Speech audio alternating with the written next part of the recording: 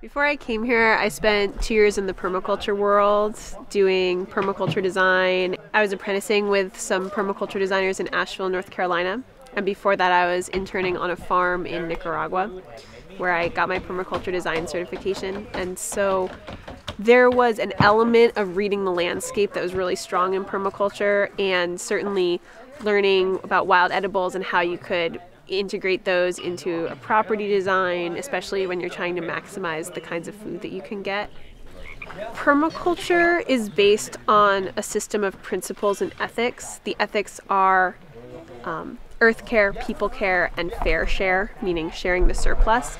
And I think this school comes from a totally different lineage, but there's this similar ethical principles that underline what we're doing here. We want to see people thriving. We want to see people fully alive. We want to see the human impact on nature happening in a good way. And I think what we're trying to do here is finding a human culture that is workable long term.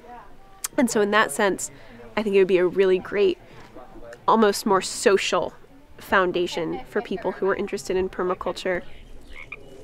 I don't normally work with a large group of 30 people, and so just learning how much space do I take up, and learning what am I able to contribute, when do I need to step forward, when do I need to step back. I'm really impressed with the staff at Anake.